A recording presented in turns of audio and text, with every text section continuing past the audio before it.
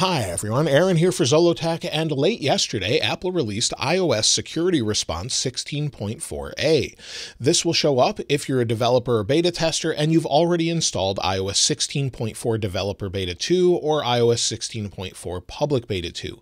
Then after that, you'll actually see this update option in your software updates, and you can actually see that here. So you do need to be a developer or beta tester to actually install it, but if we go to Software Update, wait for it to run, it's not installed on the iPhone 11 just yet, you can see that you can install it now. Now it's about 20 megabytes or so, 20.9 on the 14 Pro Max and 21.2 on the iPhone 11. So in order to install it, we'll just go ahead and download and install, put in our passcode. Now it says it's requested. We'll just let that run in the background for just a moment. And this particular update is for security updates only. So this is going to be something that Apple can push out in the future to those on public versions such as iOS 16.3 instead of maybe pushing an iOS 16.3.1 or iOS 16.3.2. Those point updates could go away in favor of new security response updates. So if we go to Apple's security website, typically in the future, we'll actually see that added here with whatever those security updates are, what they have inside of them, and what they're actually fixing on our device. So those are what we'll see in the future from this. But currently what it does as far as what's new on iOS 16.4 with the security response update, well, that particular update is just for testing purposes. Again, Apple has done this for the second time, really.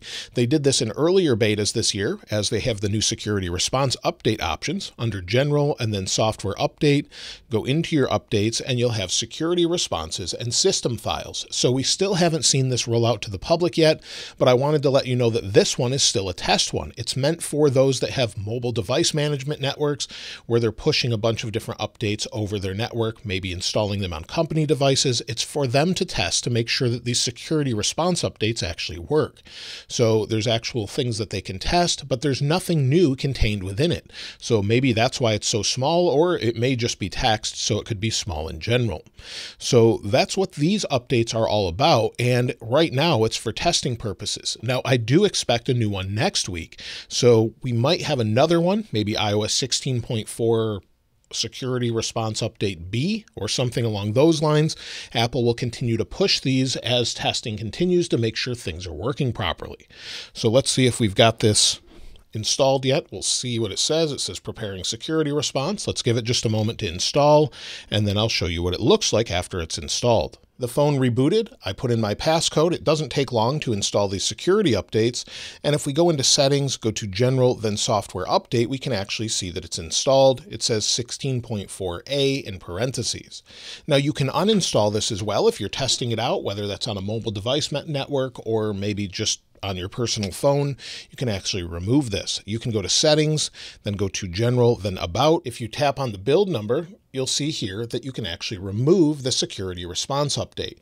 So it says Rapid Security Response 16.4a. There's the build number of 20E7752230F. You can remove it, and then it will remove. Then you can reinstall it later if you want to do that. So like I said, this update doesn't contain any specific fixes.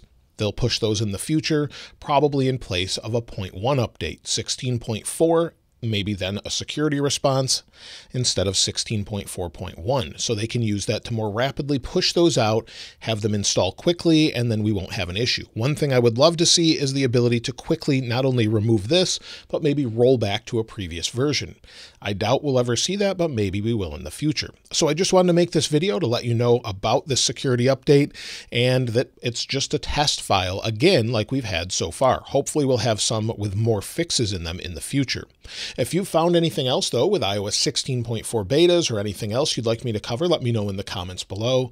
And of course, if you'd like to get your hands on this wallpaper, I'll link it in the description like I normally do. If you haven't subscribed already, though, please subscribe. And if you enjoyed the video, please give it a like. As always, thanks for watching. This is Aaron. I'll see you next time. Thanks so much for watching this video. Just a quick question. Do you prefer these quicker videos or do you like the more lengthy videos that could go 15 minutes or more? Let me know in the comments below. And of course, as always, thanks for watching. I really appreciate it.